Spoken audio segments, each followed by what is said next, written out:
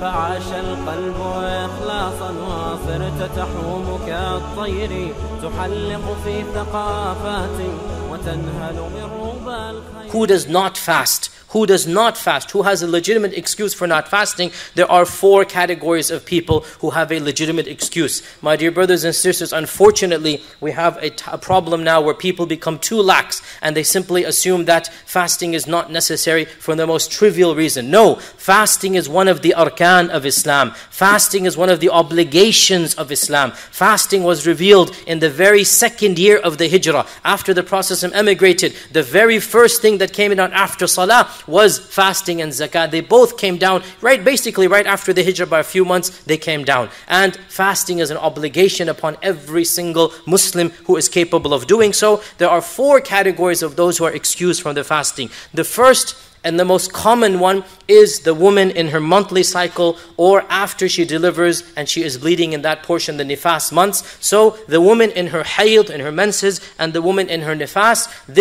such a lady obviously does not fast and she makes it up later on. Now, my dear sisters in Islam, do not play around with the sharia of Allah. Many sisters are lazy. When their menses finish, they think they can delay the fast simply by not performing the ghusl, by delaying the full ritual ablution. Allah Azza wa Jal knows when your menses finish, and you know as well. And when your menses finish, the very next day you must begin your fast. In fact, if your menses finish even 5 minutes before the Fajr Adhan, the time of Imsak, and you know the sign which is the whitish discharge, if your menses finish 5 minutes before the Adhan of Fajr, then legally, even if you do not take the ghusl, you must fast that day. So keep this point in mind and monitor the end of the month. You all know your cycles, you all know your routines. Towards the end of the month, monitor and realize that if it finishes, wake up the day that you think it's going to finish. Wake up before Fajr to make sure that in fact it has finished or not finished. Because if it has finished, then that day is obligatory on you and it is not allowed to play games with the sharia of Allah subhanahu wa ta'ala. This is the first category.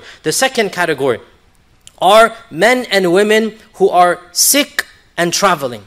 And this category, it is permissible for you to fast. It is permissible for you to leave the fast. It's up to you. But the better thing to do is that if fasting is a hardship, then you should not fast. If fasting complicates your medical problem, if fasting is a hardship during travel, and you know best, travel is relative. For some of us, traveling is an hour-and-a-half drive in the air-conditioned car. In such a case, maybe don't break the fast if you don't want to. Sometimes traveling involves a 15-hour journey across the globe, in which case fasting will be a big problem. You know best. And our Prophet ﷺ said, it is not righteousness to fast while traveling, meaning if it's difficult to fast, Allah will not reward you if you're causing hardship when you are fasting during travel. You decide. If it's a piece of cake, if it's easy, then go ahead and fast. Also in terms of sickness, what constitutes a legitimate sickness? The response is common sense will tell you. You don't need to go to a doctor or even an alim.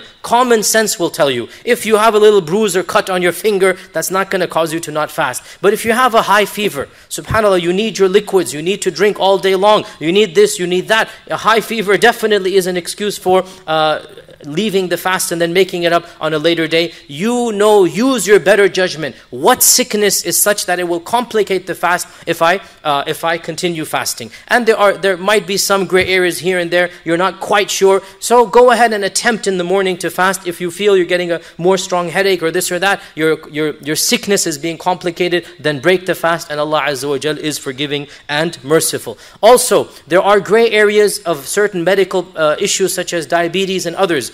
I cannot give you a blanket fatwa. Go to a Muslim doctor. And why do I say Muslim doctor? Because a Muslim will understand the obligation of fasting. Not that we don't trust a non-Muslim doctor, but a non-Muslim does not understand how important fasting is. A Muslim doctor will understand how important fasting is. So if you're diabetic, or if you have a chronic illness in this regard, go to a Muslim reputable doctor so that the Muslim doctor can weigh between, in your case, if you have a heavy meal with these and these ingredients, and then you break your fast at the appropriate time, inshallah, it's okay. So the Muslim doctor can tell you this. Because the Muslim doctor has experience of fasting, and he knows the obligation of fasting. So if there are areas such as diabetes, such as other things of this nature, then go seek counsel with a health professional who understands the obligations of fasting.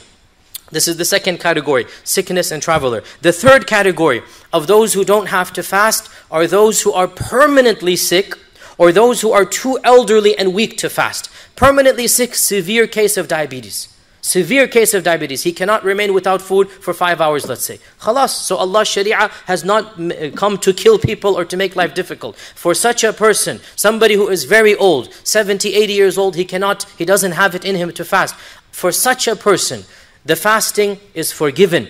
And he will have to give a fidya, which is feeding one person 1 meal per day that he doesn't fast. And the average fidya in America is between $8 to $10. If you want to be safe, give 10. If you give $8 a day, no problem. And you have to give fidya according to the land you're living in. Don't calculate fidya based upon Pakistan or Bangladesh. Calculate fidya based upon America because you're living here. You may send it to Pakistan or Bangladesh, but it has to be $8 a day, not 8 rupees a day, because you're living in this land. So your fidya is calculated according to this. And this is the third category. The final category, and then we conclude our first khutbah. The final category is the category that's a bit of an ikhtilaf over, and that is women who are pregnant and women who are feeding children.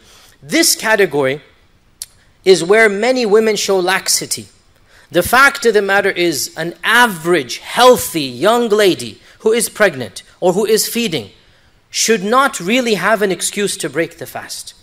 However, if the doctor says, or if she herself feels fainting or whatnot, then yes, we understand, and so the Sharia will allow her to break the fast. Nonetheless, an average young healthy lady who is pregnant or who is feeding a child, generally speaking, should not just jump to the conclusion, I don't have to fast. Because the fasting, generally speaking, should not harm her situation. Nonetheless, let her seek the advice of her own professional counselor. And also, again, let's encourage a Muslim doctor who understands the importance of fasting. If the doctor feels, and if she as well feels, that fasting will not be possible, then she may avoid the fast, but she will have to make up the days that she has missed. She cannot give money because her ruling is the ruling of the one who was sick or traveling. That is, she will overcome the sickness, she will come back to a regular state, and she will then have to fast all of the days. And indeed, Allah subhanahu wa ta'ala knows best. I advise myself and all of you to take advantage of Ramadan to perfect our actions of worship that we had otherwise been neglectful of. First and foremost amongst them is the 5 prayers.